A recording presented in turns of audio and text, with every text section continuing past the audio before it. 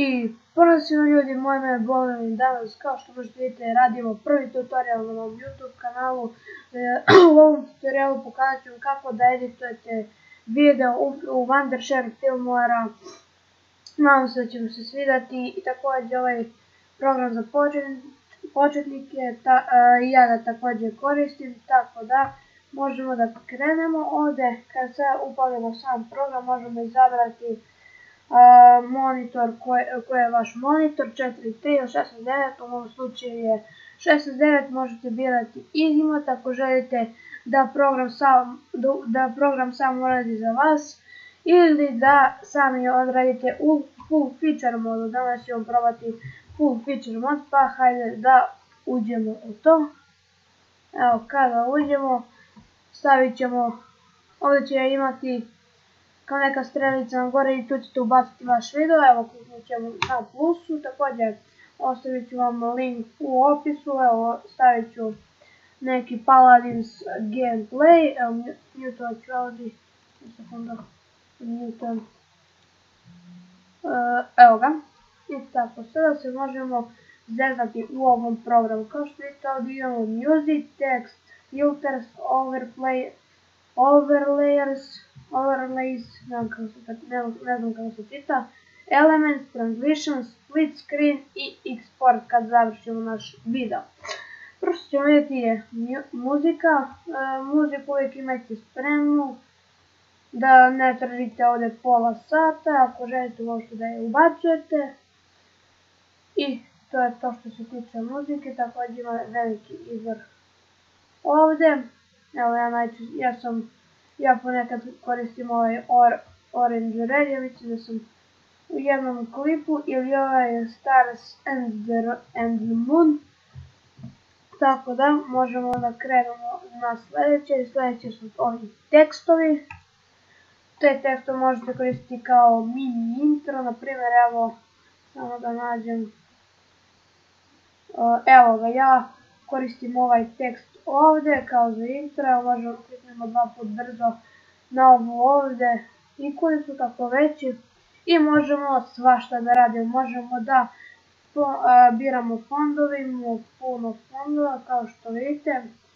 Evo, sad ću izabrati ovaj fond, da može, ne, ovaj može, ovaj lep.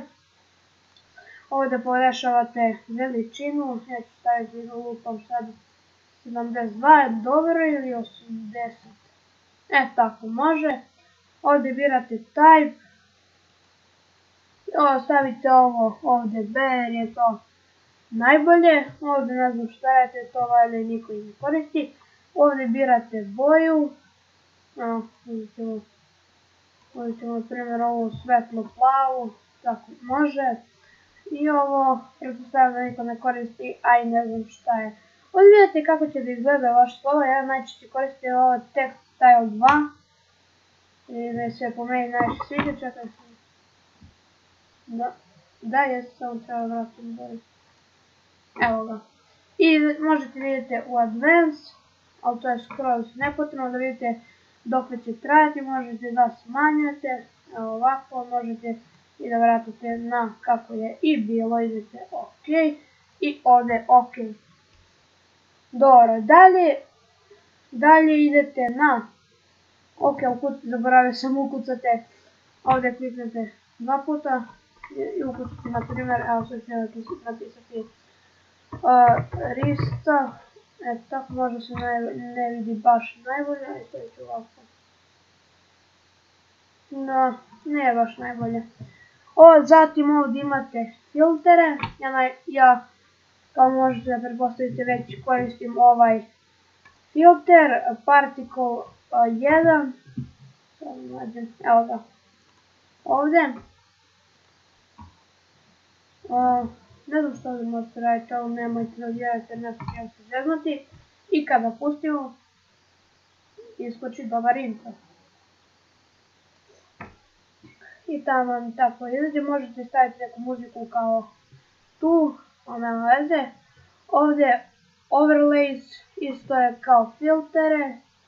Elementi možete staviti na primjer lupom, evo stavite ovo, be mine, i to sada će automatski da se skida sa njihovog sajta i možete da neste, evo, stavit ću ovdje. Malo ću da nakrim to, ne pomerit ću malo ću smanjiti ovdje. Možete čak i u ugao vašeg klipa da stavite ovdje. Eto, tako. Pustit ćemo i be mine. Dobro. Da idemo na translation. Naprimjer, evo isečete ovaj deo klipa. Isečete, kliknete na njega, kliknete na ove makazice i tako isečete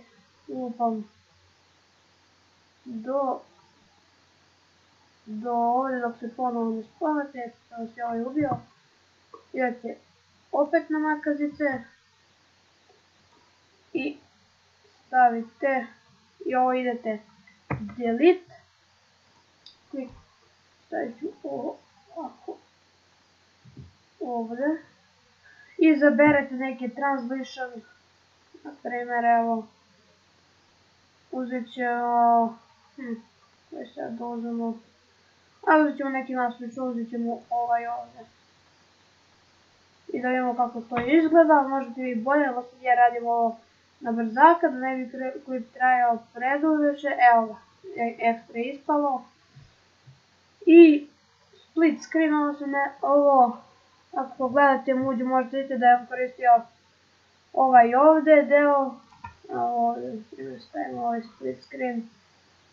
Sad ja nemam dva klipova, ali nema veze, možete staviti jedan klip ovdje, na primjer vaš drug snima ovdje kako vas je ubio, vi ovdje stavite vašu smrt i tako to na primjer.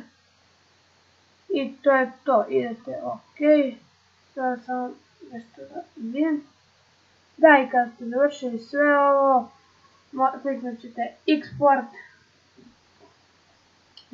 i to. I izaberete gdje želite da vam se sačuva to, ja sam stavio ovdje u local disk render, možete nazovete na primjer tutorial, tako nešto, ovdje idete settings, ovdje stavite quality, možete staviti na brzo da bude najbolje, ovo iskreno ne znam šta je, i ovdje birate rezoluciju, možete od ove 320 puta 240, to je najmanja, i možete do najveće 1920 puta 1080. Ja ću staviti 1280 puta 720 jer mi je to po meni najbolja rezolucija. Evo je. Ovdje stavite u koliko frame-ova želite da vam se edituje. Neće vam biti takav kvalitet, nego samo želite ukoliko će frame-ova da vam se renderuje video, poslije će možda ovo biti veći FPS, na primjer 60, kao kod ovog prvog klipa. Ovdje stavite bitrate, stavite na maksimum, ja sam stavio na 226, ne znam zašto, možda mi bolje, čekaj sam da vidim, ne, 30.000 je najbolje. Ovdje isto ne treba, ovaj audio ostavite kako je i kliknite OK. I kada kliknete export, možda će vam se pojaviti, idete export i pojavit će vam se ovo.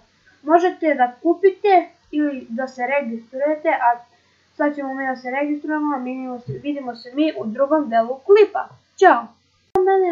I evo mene ljudi nazad, evo vratio sam se u ovaj drugi deo klipa, pokazat ću vam kako se registrovati na Filmori, znači treba će vam ovaj paket, za to ću vam ostaviti link u opisu videa, također i za Filmoru. Dakle, kliknite, kada otvorite imat ćete, samo sekund, ovaj ovdje folder, što se dešava, ok, ugasite to, kliknite desno i kliknite to i kliknite extract here, znači treba će vam WinRAR isto za ovo, sad čekamo se ekstraktuje i evo ga, otvorite to, imat ćete ovdje block host, install instruction, ok, i također da, I ako imate neki antivirus, isključite ga, disablujte ga ovdje, disablujte ga za 10 minuta na primjer, kao što ja imam ovo. Disablujete ga i sad ću ovo da izbrišim jer mi je izbrisalo ovoga, idemo opet extract here. Inače ovo nije virus, ne znam kako mi se na kompu dešavalo.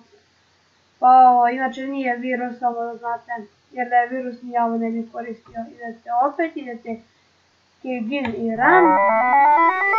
Imaćete neku muziku, kopirate samo ovo i izglasite.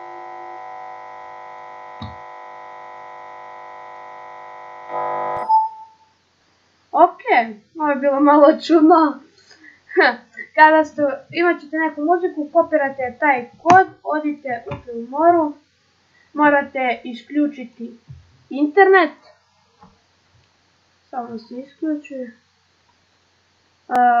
Disconnect, samo se disconnectuje, evo ga. Ili ako imate neko kao monitor za tako nešto za internet, isključite ga iz kabla i idete register, ukucate bilo koji, evo mene sad je ovako ću da upam, mail.com, inače ovo nije pravi malo, samo nešto napišete ovako izlupajte 5-6 slova, majmunče od mail.com i samo pastujete kod i register i radit će vam 100%. Evo sad ćemo malo da sačekamo, da vidimo. I evo ga, vam the share Filmora has been registered, tako da evo i vi sami vidite. Možete sad slobodno da eksportujete ovo, evo vidite, samo što ja ovo neću da eksportujem. Tako da ljudi, nadam se da se svidao ovaj video, a mi se vidimo u nekom narednom klipu. Ćao!